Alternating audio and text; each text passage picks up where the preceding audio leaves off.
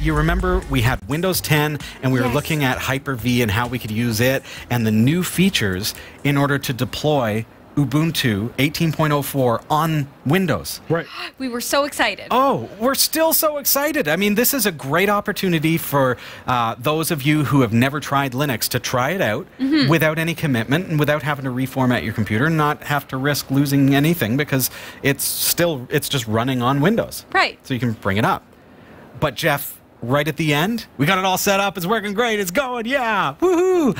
And then we try to log in, and it's just like we're going to call it the Hyper-V blue screen of death. It didn't do anything. And then it started doing this kind of log out, log in, log out loop. Okay. Yeah. So I was like, okay, they haven't quite got it. And I uploaded the video anyways to YouTube in particular, and thought, oh man, folks are going to come down on me so hard here because, you know, anytime I mess up a feature, you know, right on YouTube, it starts with the whole, why don't you guys test stuff before you do it? Why don't you? Because we're a live show. Because we're a live show, and I want me to experience the same problems that you may experience. Because if I just figure it out beforehand and then I do it and it works perfectly because I already figured it out and I already worked everything out, then how are you going to figure it out if you get stuck? So tonight, we're going to take it from where we left off and we're going to say, okay, hey, if that happened to you, if you got stuck with the Hyper-V blue screen of death, trademark 2018 category 5. T-shirt. That's ours. Yeah. Then we're going to show you how to get past that tonight and get this thing up and going. All right. So I'm going to jump over to my laptop here, and this is right where we left it. So now this time, so you type Hyper-V, and we used Hyper-V Quick Create, the new feature in Windows 10, in order to create the virtual machine. But we've already done that. Now, because it's already created, we're going to bring up Hyper-V Manager.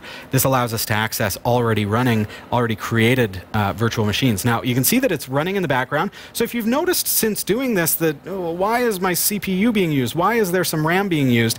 It might actually still be running. So don't forget to shut it down just like you would a normal computer, because otherwise it is using resources on your computer. But it's running right now, and I'm going to connect. And Jeff, I'm going to show you and the community what was happening here. So let's connect. I've made it full screen. There we go. Works great, right? Yeah. Okay. Log in. Robbie. Password. Test. 1, 2, 3. Ready for it? Hit enter in 3, 2, 1. Go. Go. Keep going.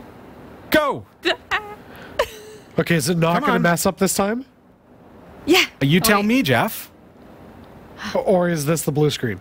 That's the Hyper-V blue screen of death. Oh, gotcha. I'm expecting like error code, but I see, so nothing happens. It doesn't work again. Another show ruined.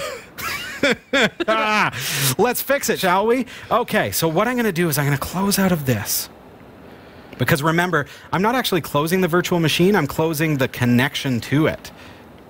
It's like remote desktop into a virtual machine. Now, I'm going to tell you what the problem is first. Thank you. Okay? The problem is, during setup, I chose to have my user account automatically log in. If you haven't deployed your virtual appliance yet, when you see that prompt, when you get to that point, when you're setting up the user account, do not check that box. If you leave it set to off, it will work out of the box. Right. Okay? So that happens to be the problem. For those of you who have set it up already and you're trapped out of your machine, we're going to show you how to do that tonight. I want to back up just really quickly and talk really briefly about how we came about it. Now, this was a real community effort over the past week because we had to figure out how do we fix this so we can show the viewers. It started with Marshman installing several copies of this on his Windows 10 machine and got some of them working and some of them not working, and and trying to get what's the difference in the process. Why did one work and one didn't? And then C128D also ran some tests. They got it working, but only if you turned off enhanced session mode. But that was crippling to the responsiveness. It was like slow, and the whole idea here, the reason we're so excited about this feature in Hyper-V is because it has enhanced session mode, aka or via XRDP. That's what is making this so exciting. You could always install Ubuntu on Hyper-V, but it always did not have enhanced session mode. So by turning it off, C128D was able to get it to run and able to log in, and it worked just fine, but it was really... Which is so no if you good. encountered that, that's pretty miserable. Yep. But then Chris Whalen on YouTube made the connection and said, I think it's because of the automatic login. I created one, and I made sure not to check off automatically log in, and it works. Because everything else With was done the enhanced same. session mode.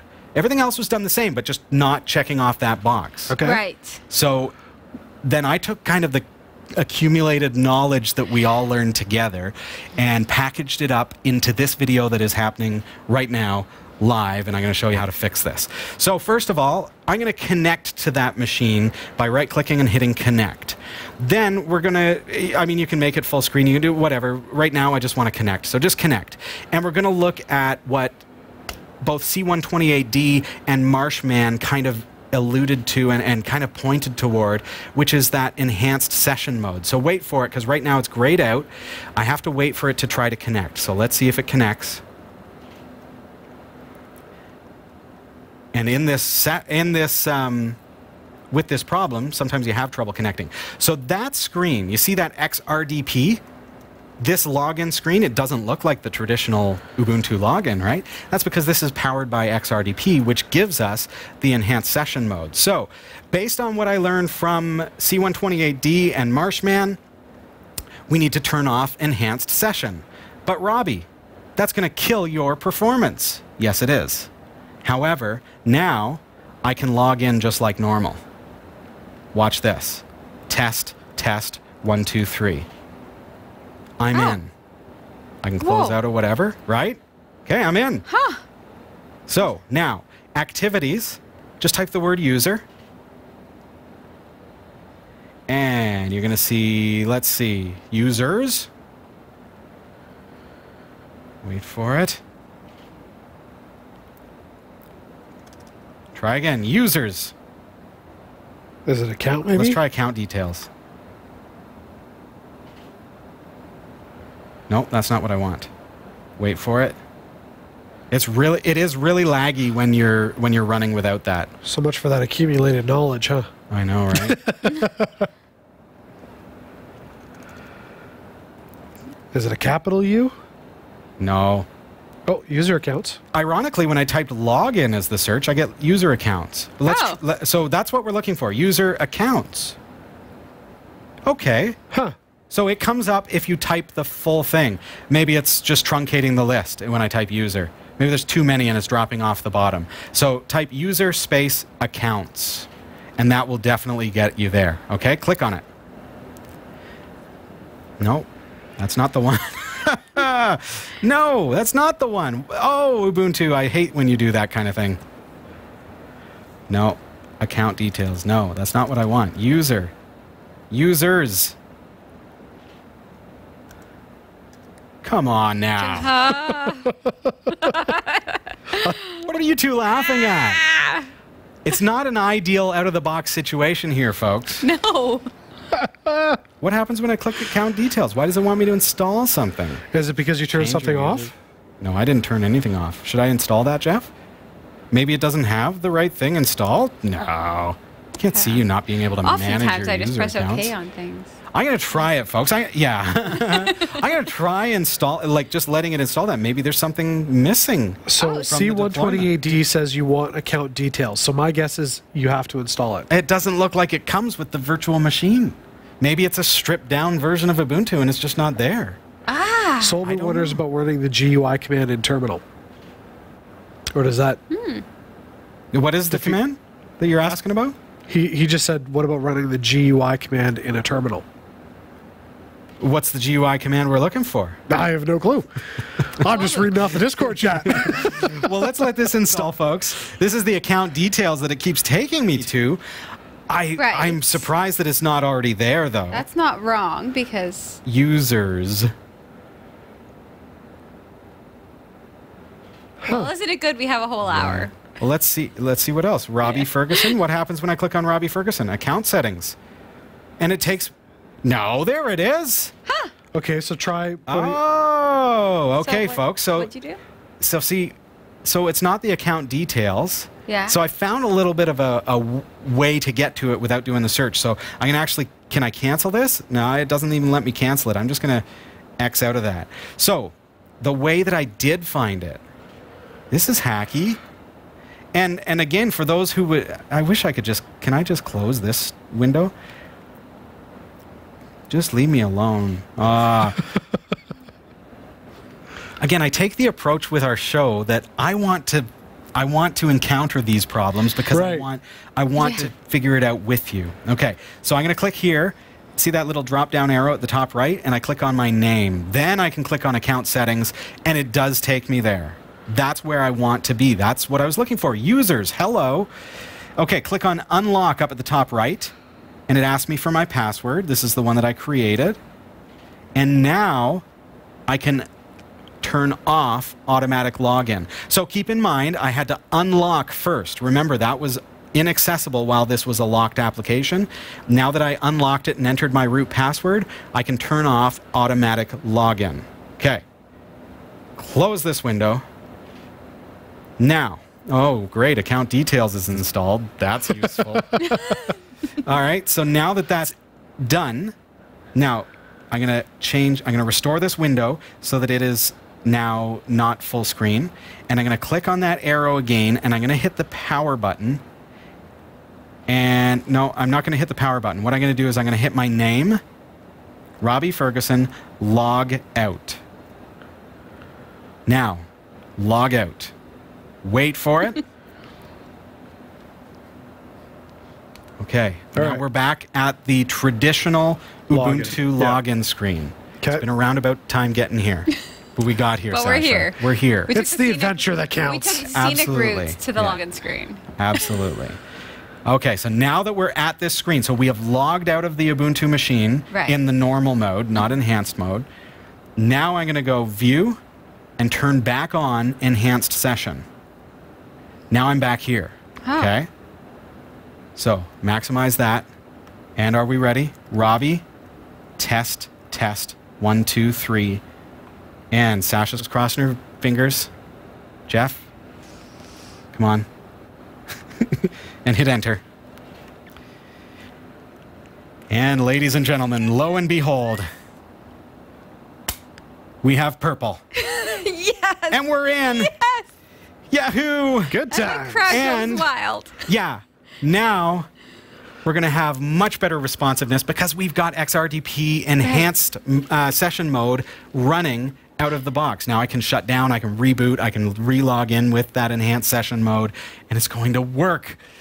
Yes. So I want to see what this is all about, just like we had planned last week. I want to see what it's all about. So we're going to take a really quick break. When we come back, we're going to take a quick tour of Ubuntu 18.04.1 running on Windows 10 right after this.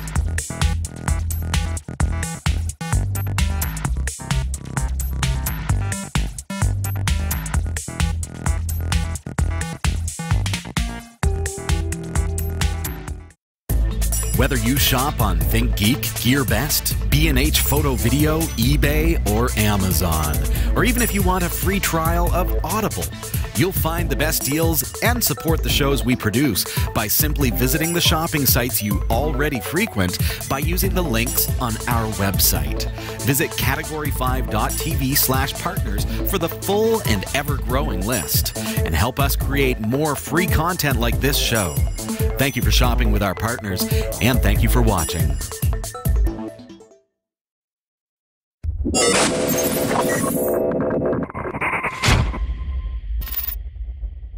Welcome back. This is Category 5 Technology TV. We've got it working. Ubuntu 18.04.1 is running on Microsoft Windows 10. Now, just to reiterate, this is actually a window on Microsoft Windows 10 using Hyper-V Manager, and that was installed on episode 575. So if you want the step-by-step on how to install it, go back to episode 575 of Category 5 Technology TV.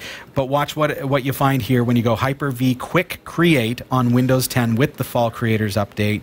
And in there, you're going to now see the ability to deploy Ubuntu 18.04.1, and it's going to work for you right out of the box with all of the information that you've learned here today. Sasha, why are you laughing? I'm in Discord, sorry. And you're not allowed Oh, it's not related? No. Oh, no. You're not allowed It's going to work out of the box. And Sorry. Turns out that you get in trouble if you use capital letters. oh, right, yes. Oh, did you get reprimanded by the bot? Fantastic. Third time you get banned for 30 minutes. Oh, that's funny. Sorry. Back to where Okay, we so were. here it is. It's Ubuntu running on Windows. So if you're a Windows user and you don't want to wipe your hard drive and lose everything that you've already got set up, this is a great way to test it out. You can try Linux. It's absolutely free, and because you're doing it through Hyper-V, you're just installing it as an application on your computer, and you don't have to wipe anything out or dual boot or set up anything difficult. So let's get a quick look. And a quick look it is. So we've got Firefox, we've got Thunderbird, which is Mail, kind of similar to Outlook Express back in the day. We've got our file browser, we've got Rhythmbox, is kind of like an iTunes-like thing. LibreOffice Writer, which we've looked at here on the show, software for installations, help. Amazon, and Initial Setup, which is this screen here, which probably walks me through some of the things that I've skipped over. You'll want to go through that. Right. I just find it like it's a big window on my screen taking up space. Okay, so click on this guy down here. You're going to see all the applications that come pre-installed. It's pretty. Yeah, and remember that this is built kind of for touchscreen, so if I drag with my mouse, I'm actually going to be able to move things around just like you were on a tablet, like on Android or something like that. You can see that it looks like it's got support for Bluetooth and things. Firefox, let's bring it up and see what it looks like. I mean, it's going to be what you expect, right? There's Firefox. Mm-hmm. Jump over to YouTube. So excited. It runs. So the nice thing about doing this is you can do your web surfing. We talked about Sasha. We talked about getting ROMs and things like that, and people saying, "Well, I don't have Linux. I can't install Linux. How can I do this safely?" Because there are a lot of malicious malware and things that you can catch from those kinds of things. You could do it on here. Yeah, that's true. In a virtual machine, it's Linux. Exactly. And it's not going to infiltrate your Windows file system, so that's a good thing, right? So here we are on YouTube. Let's do a quick search for Category 5.